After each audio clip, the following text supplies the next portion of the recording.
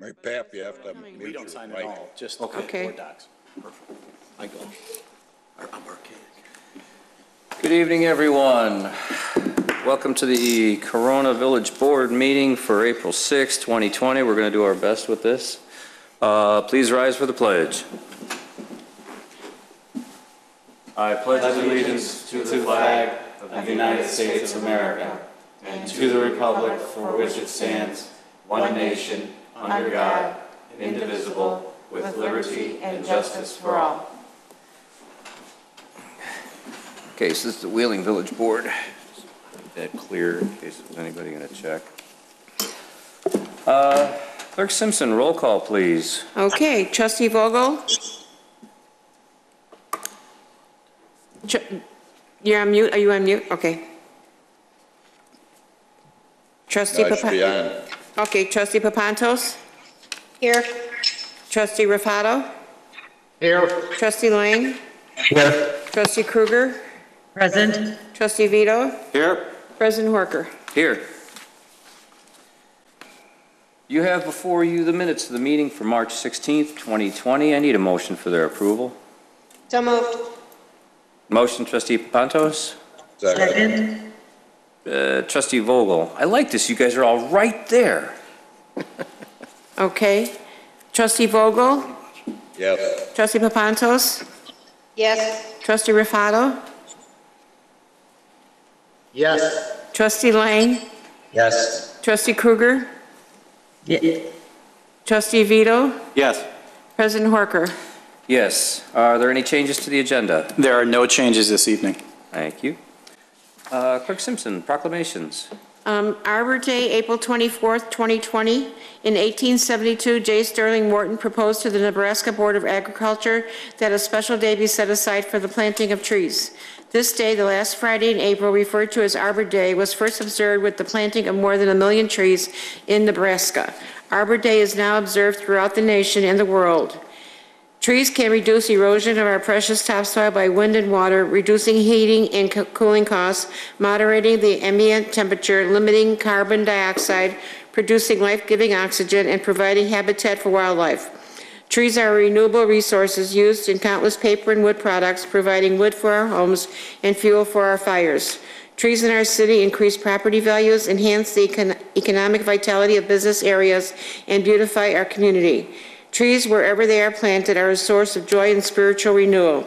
Patrick Horker, President of the Village of Wheeling, does hereby proclaim April 24th, 2020 as Arbor Day and urges all citizens to celebrate Arbor Day and to support efforts to plant, maintain, and protect our trees and woodlands. Thank you, Clerk Simpson.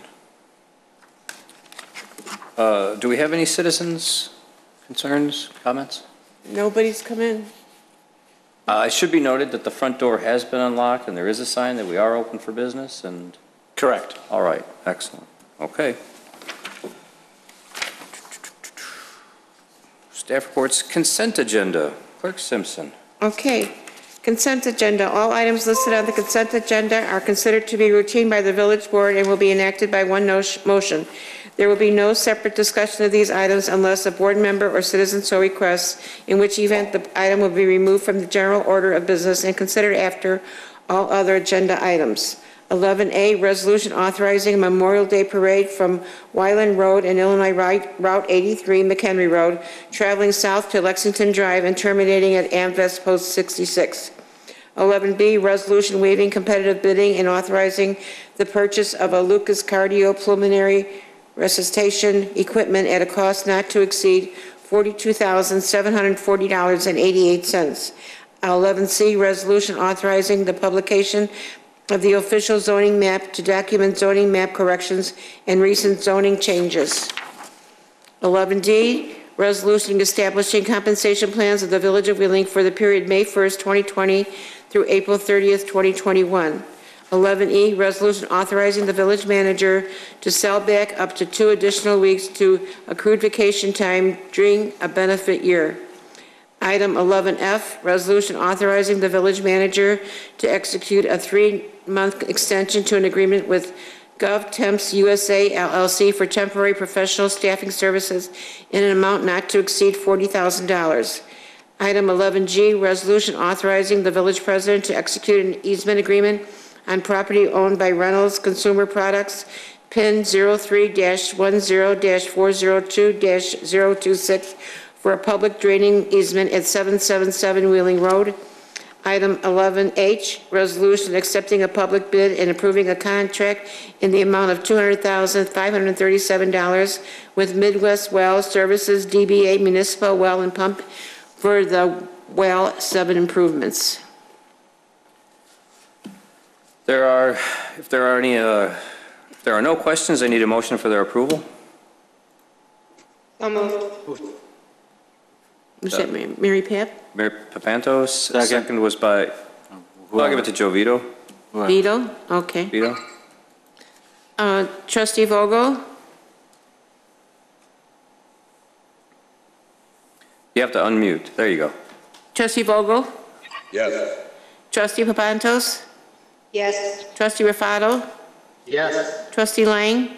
Yes. Trustee Kruger? Yes. Trustee Vito? Yes. President Horker? Yes.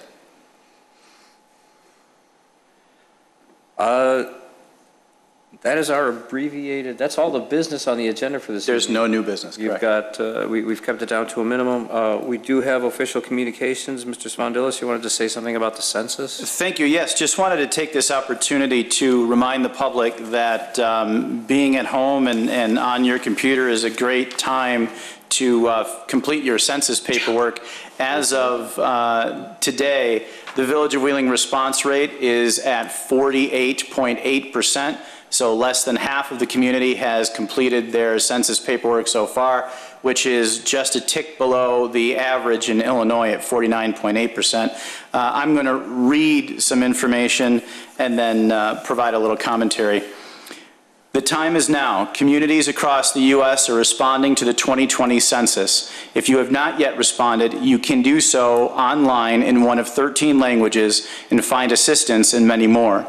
You may receive multiple mailings from the Census Bureau in March and April of this year, including an invitation to respond to the 2020 census and follow-up postcards and letters. Millions of households received reminder postcards last week. Census takers will be going door to door beginning in September. If you would like to avoid a visit, please complete the census questionnaire at my2020census.gov at 847-330-2020 or by filling out the paper questionnaire. If you need assistance filling out your census questionnaire, please call the Village of Wheeling Human Services Department at 847-459-2606. All of that information is available on our website, including links to the my2020census.gov page. The census is integral to the health and welfare of the Village of Wheeling.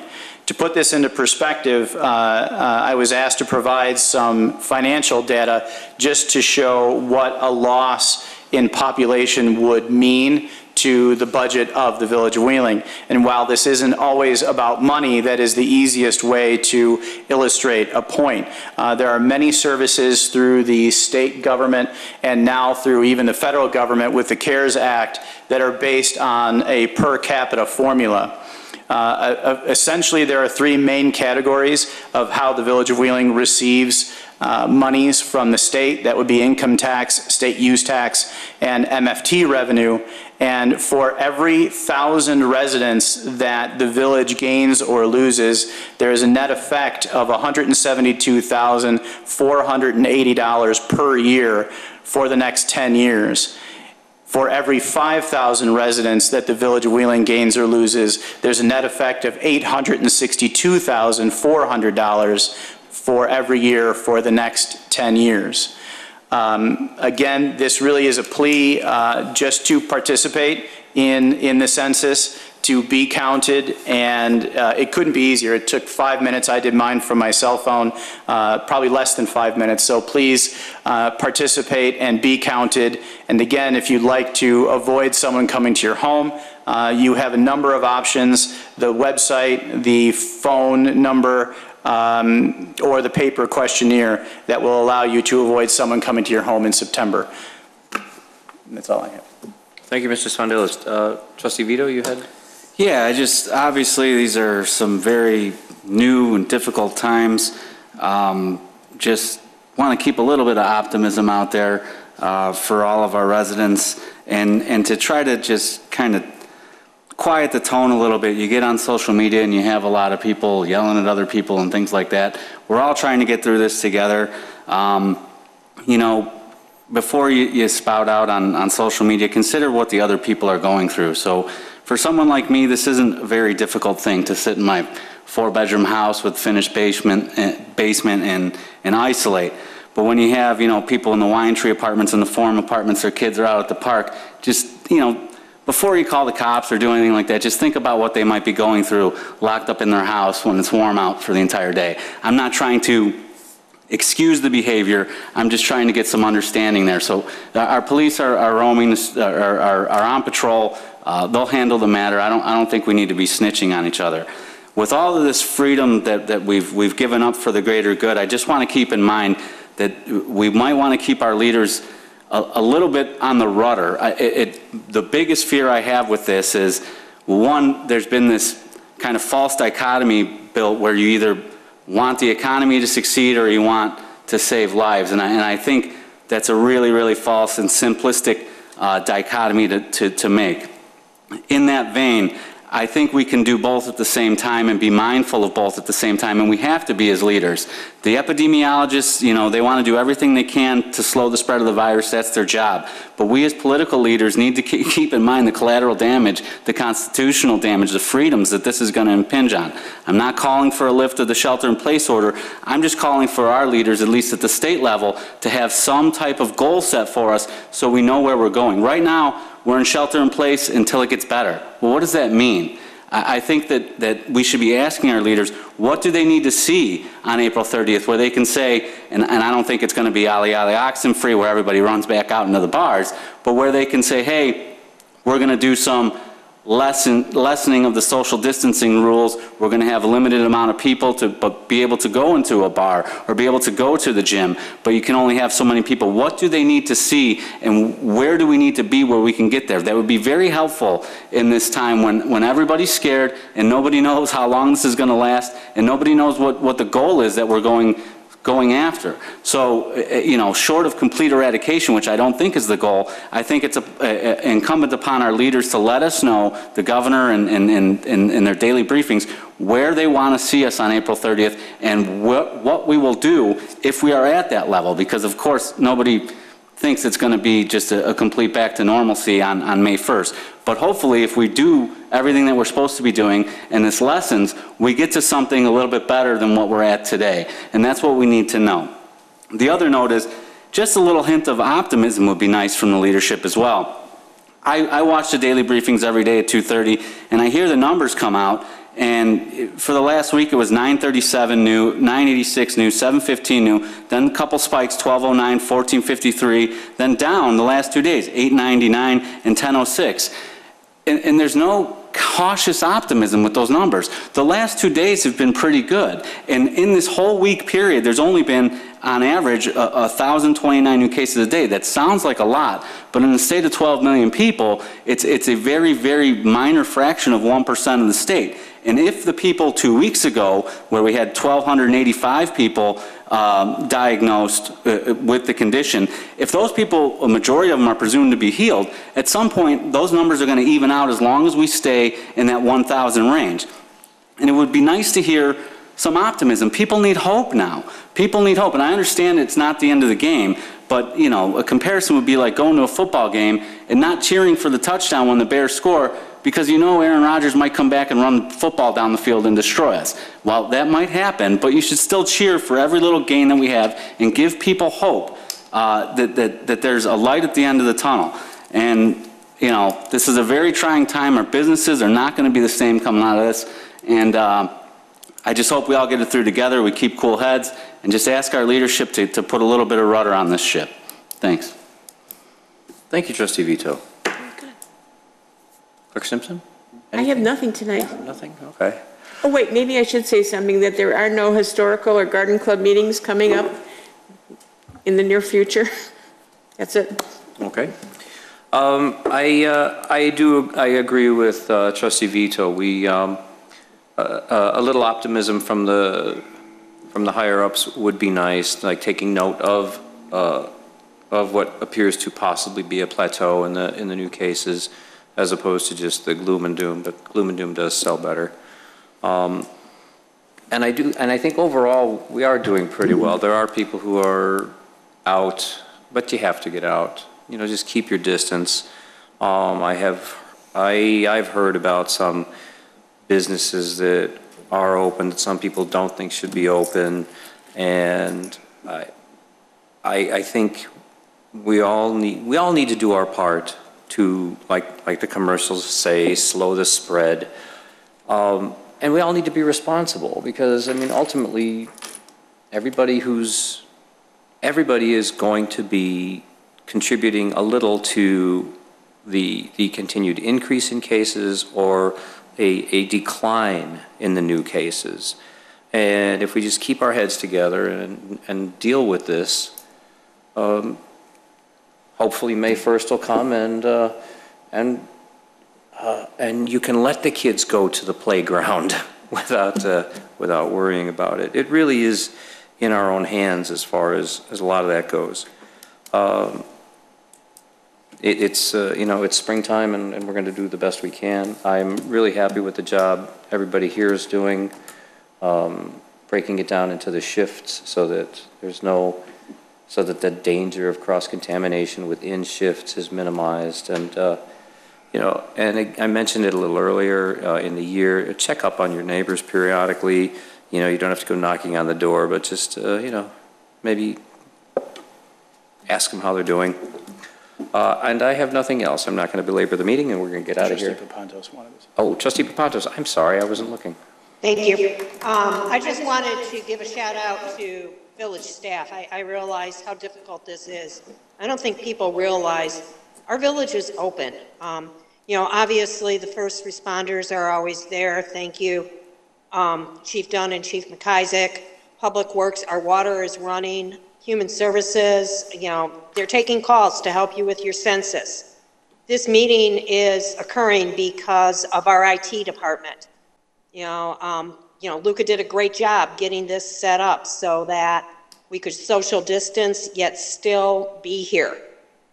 Water bills are going out and the village is running. Just every single department, permits are being issued.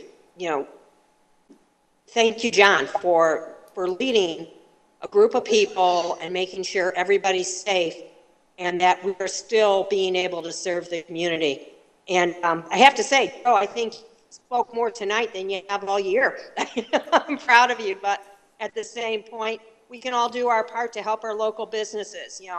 Do the curbside pickup, call. The food's there, the people want it. If you can do it, throw a tip on to help when their servers come back, do something. But I think it's out there for all of us to help. Thank you. Thank you, Trustee Papantos. If there's no one else, we need Trustee Kruger. Yes, thank you, Mr. President. In the same grain as Trustee Papantos, I actually had something written in preparation for a thank you and something a little bit more uplifting. First, I wanted to personally thank our frontline first responders, our public works staff, and all essential on-site village staff for their dedication and diligence during this worldwide pandemic. Your efforts are keeping Wheeling safe and functioning during this challenging time, and I'm grateful for each and every one of you. Second, and a special thank you to our IT team for arranging the back office technology needed to keep this village revolving around our community. I appreciate and your support and expertise.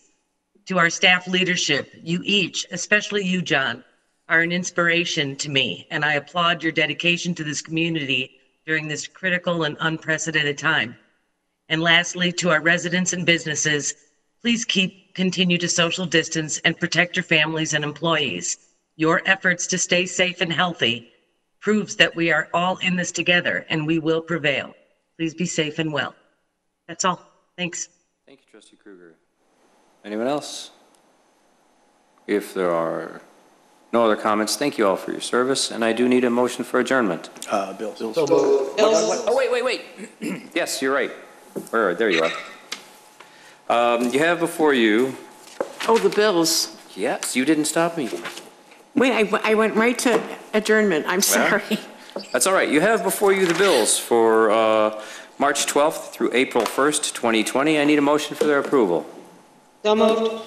Second? Motion trustee Papantos, second trustee Kruger. Roll call, please.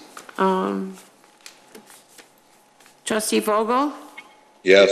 Trustee Papantos? Yes. Trustee Rafato? Yes. Trustee Lang? Yes. Trustee Kruger? Yes. Trustee Vito? Yes. President Horker? Yes. Now, I need a motion for adjournment. So moved. I'll give the motion to trustee Second. Vito and the second to trustee Rafato. All in favor? Aye. Yes. Meeting adjourned. Thank you, everyone. Thank you, Luca. Meeting. Bye, everybody. Bye, everyone.